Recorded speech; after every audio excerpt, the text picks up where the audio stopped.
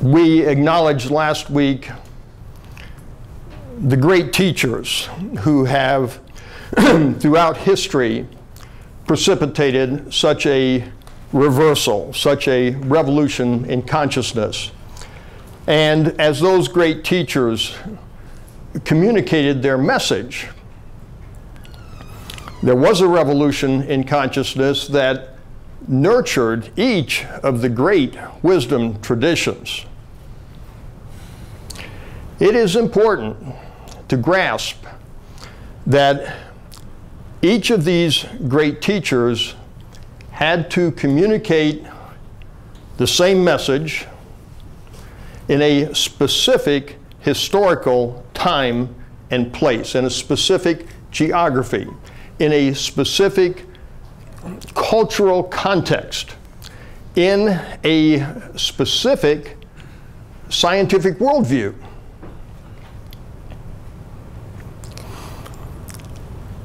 And what we are to take from that is that cultures keep changing, scientific worldview keeps changing, everything keeps changing, and therefore the package that we employ to communicate that same timeless truth also has to change.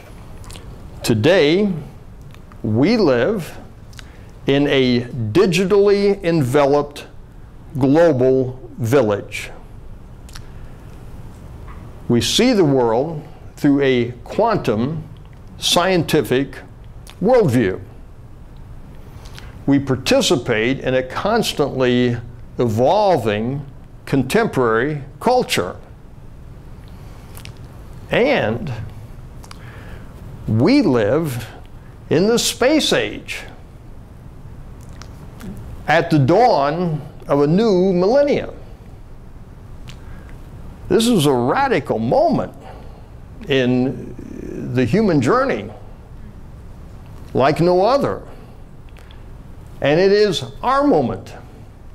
And in that moment, our highest task is to explore the poetry, the story, the myth, the art that will communicate that same timeless message to a new generation. We are in a very special moment in human history. We are leaving the age of translators. You say, what's the age of translators? What is a translator? Well, a translator is just like if you go to a foreign country and you don't know the language, you need a translator.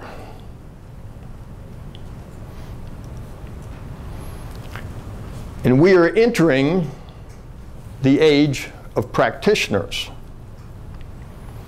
Because for so long, we have been dependent upon translators to help connect the dots between my real, everyday, actual life and this special language that was born in another cultural circumstance, in another time and place in history, in another scientific worldview.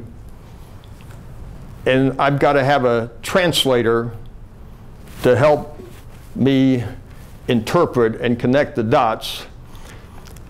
And there's always something lost in translation.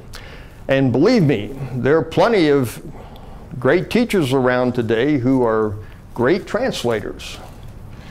They write lots of books. They are present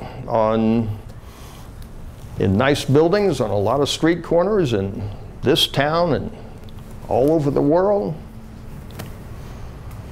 But we are leaving that age behind. And we are entering an age of practitioners where, once again, the human family, solitarily, will have the opportunity to practice personally knowing the unknowable.